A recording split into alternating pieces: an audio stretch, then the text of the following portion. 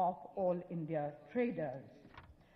This is a truly historic collaboration of all chambers and traders associations, representing more than 3 lakh large and small businesses and almost 5.5 crore traders across the country.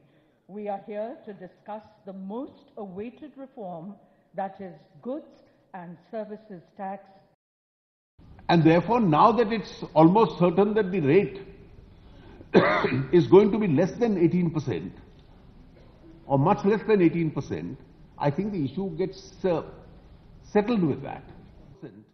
There is some additional loss, the center would bear it. And therefore, this 1% is an issue which is resolvable. Probably the faster we'll be able to ensure the passage of the bill. Thank you very much for organizing this. Honourable Minister, sir, thank you very much for your thought-provoking address and for having been with us here this morning.